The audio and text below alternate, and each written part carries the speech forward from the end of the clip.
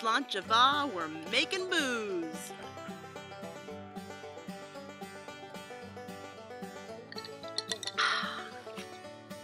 Leaf. It's a booze leaf. Science. Have you noticed the levels are depleting? Just a couple weeks to sound and we're gonna celebrate by making hard cider. It's really easy. Most people are intimidated by home brewing, and that's because it seems like something you have to do at Hogwarts with a whole lot of chemistry sets and sanitized gear and face masks and goggles and possibly several assistants and beakers and flasks. And it's true, you can get that into home brewing if you want to. But what you really need to make alcohol at home is something to ferment, yeast to ferment it, time. That's it. 3 things. We're gonna make a small batch of hard cider, but technically it's gonna be a hard Ciser with an S. Cider is like cider, but instead of just using juice itself and maybe some sugar to ferment over time, we're adding honey to it, which makes the alcohol content go up, and it makes it technically a type of mead or honey wine. So a couple warnings up top. Making alcohol is making food, and if you're gonna do this at home, you should do some research. It's not hard, but any basic home brewing site will tell you the basics of sanitation, bottling, and just safety in the brewer's kitchen. The supply list is really basic. What you're gonna need for this small batch of Ciser is 1 gallon of fresh pressed hard cider. I think you can use apple juice too, as long as it's 100% juice, but for this recipe I strongly suggest hard cider. This is from Antler Farm, Cambridge, New York. Pure cider. It's the good stuff. We want, the hard stuff. Next, you're gonna need some honey. This is from my hive. This is a 1 pound container. The ratio is 1 pound per 1 gallon. So if you want to make a 5 gallon batch, you're gonna need 5 pounds of honey for every 5 gallons of cider and or juice. Besides honey and cider, you're going to need this. This is the magic maker right here. This is champagne yeast. There's all types of brewing yeast from brew shops, whether you go to shops in your local town or if you go online. But what we want for this Ciser is a champagne yeast. It's not expensive. I think this was 49 cents. And you're only going to use half the packet. So what are we going to brew in? A 1 gallon glass jug. Star San, sanitizer that you use to make any glass or beverage containers clean enough for brewing or bottling. And you're going to need a little stopper and what are known as, I call them bubblers, but basically it's a thing that lets the fermentation air escape so your bottle does not explode. So we've got everything we need right here. We've got our gallon of cider. We have a glass jug for fermenting that is full of sanitizer, which is water and Star San. It's a 1 ounce per 1 5 gallon bucket ratio. So this 1 gallon of water has 1/5 an ounce.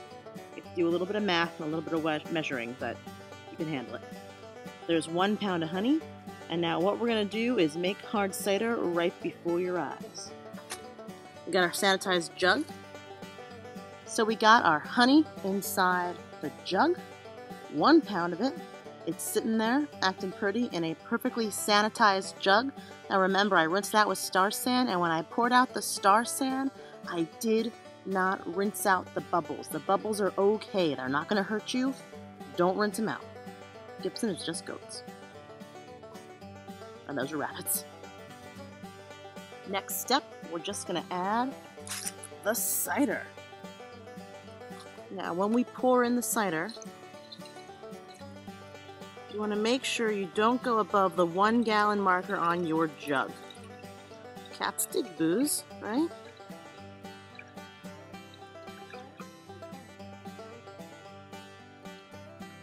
Next step is we take our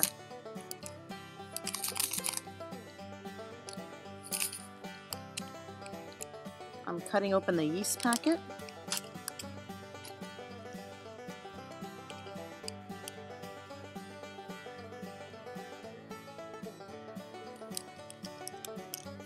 We got half the container of champagne yeast poured in.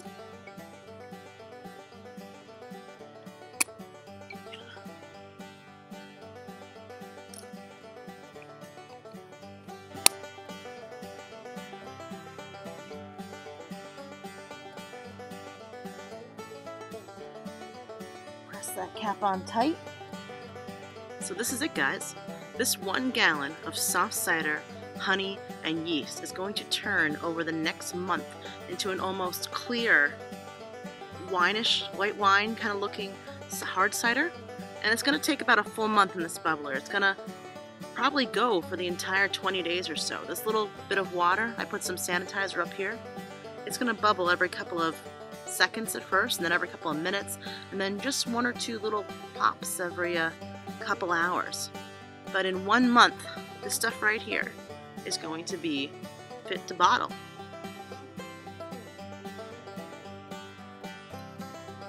This is a glass of ice.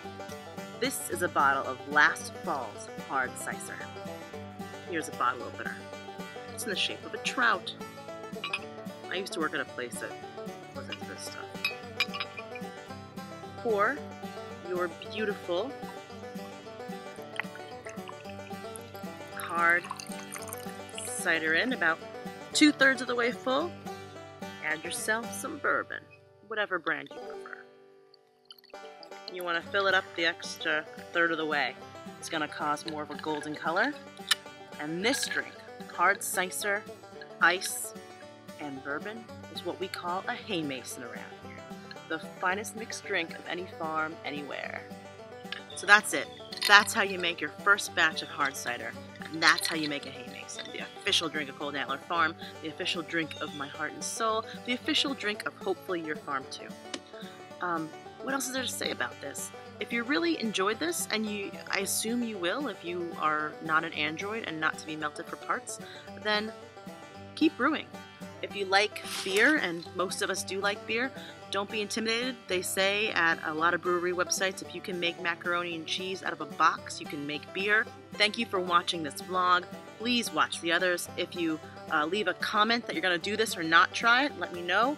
Please like this video, subscribe to the channel. That's the commercial bit of this, but it's important. To know that folks are commenting and subscribing means that more people are going to want to see videos. It gets the word out about the farm, which gets the word out about my books, which in turn pays the mortgage and keeps me here living this beautiful life I'm so grateful to live. I'm happy to share it with you. I'm happy to be here. If I can make the world a better place by teaching you how to make haymasons at home, I think my work here is done for this.